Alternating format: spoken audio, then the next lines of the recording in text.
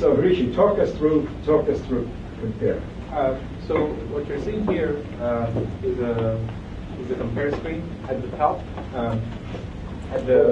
Hold on. What you're seeing here is the compare screen. These are the 6 teams that we have, and every team has there's tons of synthesis versions now. Some of them have the land use one, and some of them don't, but we'll just go with it. What I have selected is the 2020 land use among the teams that have it, and here is the decision model.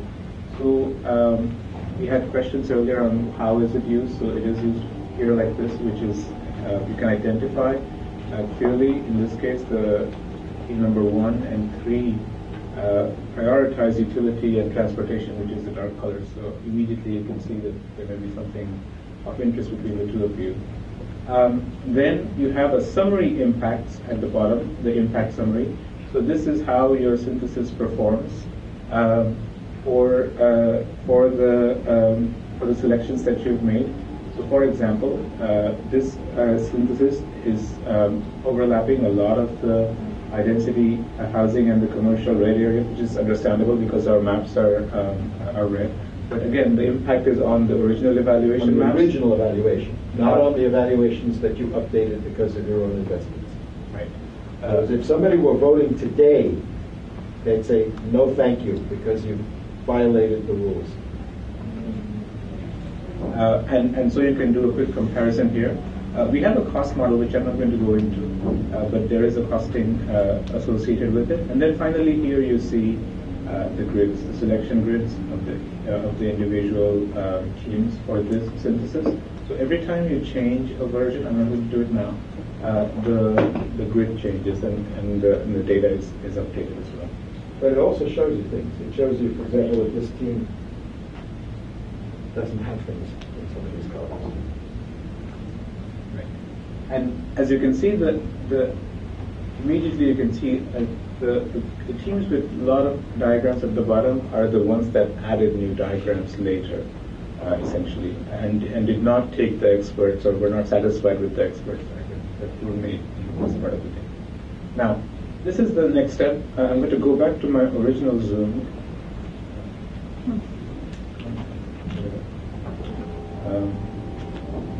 This is the overlap of all the selected synthesis that we've chosen. And so this is the land use overlap, and then there's a small transparency here that you can play with. The percentage, 30 to 35, that's fine. Yeah, about 30% transparency for 6 designs will still show it. If you make them more opaque, the top one will show and knock out the bottom ones. Right. Exactly. So if you look at that, see that. Now, the next thing is the synthesis scores. What this is actually... okay, you do that, but then we'll go back and talk about this. That's right. That's right. So I just wanted to show you the different ways to compare. What this is doing is it's a pretty simple and I would say brute force type analysis. What all it's doing is saying a plus for the green and a minus for the yellow. So it's actually saying for the red. The red. And so it's doing a red minus green analysis. How much of it is falling on red and how much of it is falling on green.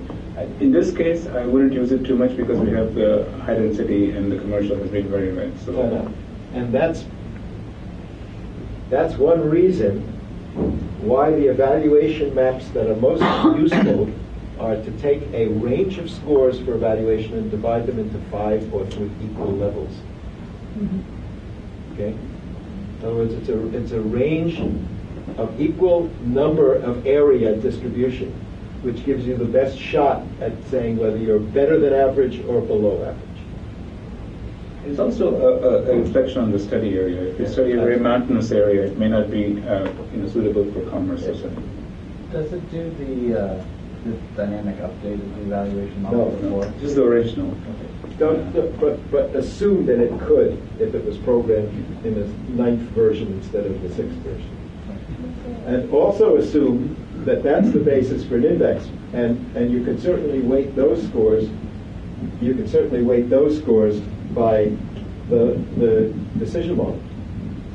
right? You've got a scoring system for your decision model. Just weight the pluses and minuses by the decision model and make them as sophisticated indexing that you want. A lot of red. A lot of their policies fall under red. That's all it means. And it does that because they started out with a map that was all red. Now the final one is the diagram frequency that you're seeing over here, and this is what we're going to do. Okay. Now, you want me to do it No, live? please go ahead. Okay. I'm going to note down the Okay.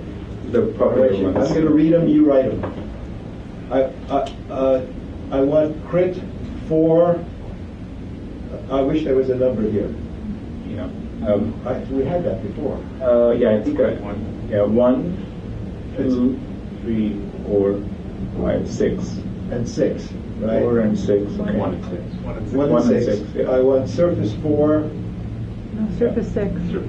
No, wait. Watch what I'm going to do. I'm going to have groundwaters 4 and 5 because I want something in each category. I want forest 3, 5, 6, 7, Right. 8, Yeah. 15. I want ag 1, 4, Yeah. 12. Yeah. I can't see any numbers in here. Yellow. It's all ones, Carl. Okay. The one on Then- top is 2. Then I'll take 1. I'll take 1. Yeah. I'll take high density 1, 2. I'll take commerce 4.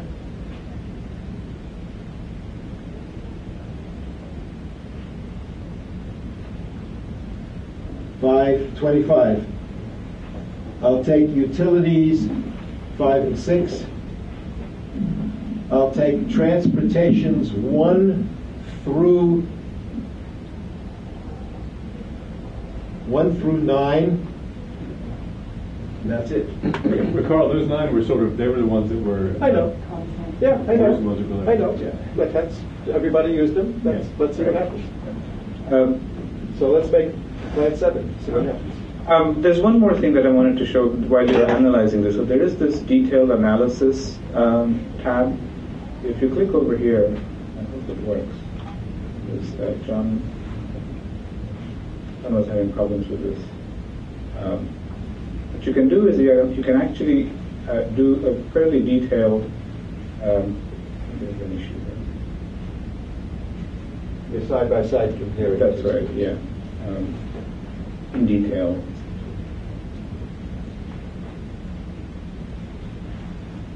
So that's team 3, and let's do team 1. I'm going to load version 1.20, version 2. Let's do the land use one. There we go.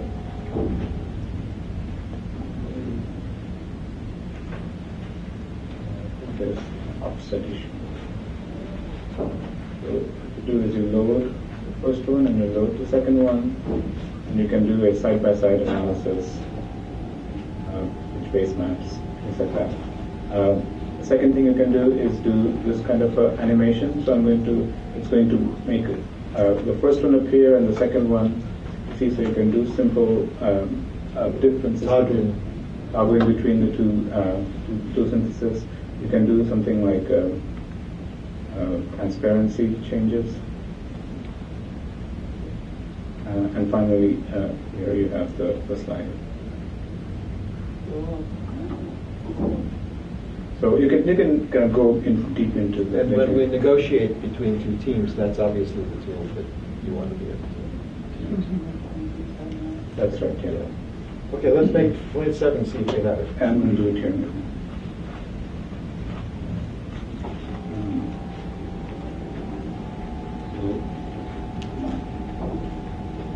So critical 1 and 6.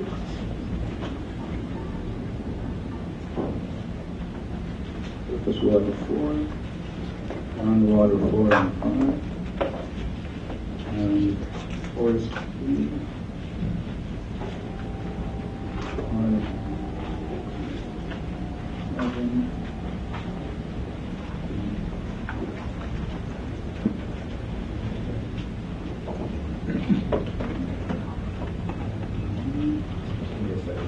too. Yeah, exactly.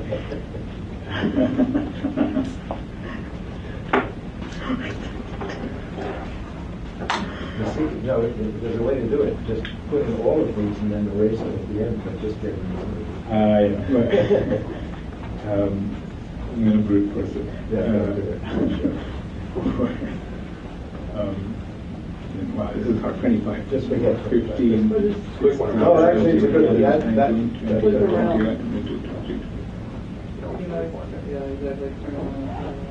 22. You're right. You were right. Ah, I don't see 25. Why is there not almost 25 in there? Miscount? Yeah, I think. That's weird. Yeah. Okay. Anyways, So forget about it. yeah. Just leave it off. Everybody understands. Oh, Understand. Carl, you could have originally discounted. Absolutely, I could have So- originally understand it. It would only be something that's there, right? So it'd be Yeah. the closest one to 25. All right, yeah, 6. And then transport 1. 4.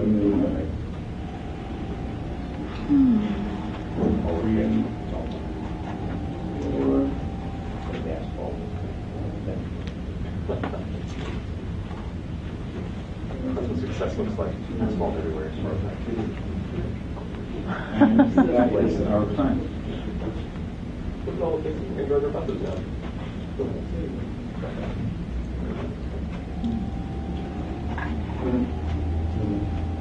Less enforced corridors. What's all the red? That's a 25, commercial 25. You can change it. Let me just I don't remove it. recognize that pattern in any of the designs. I use, I think it's 4 actually. Just repeat, please. Commerce 4. Yeah, 4 is the big one. So let me just see what Commerce 4 is about.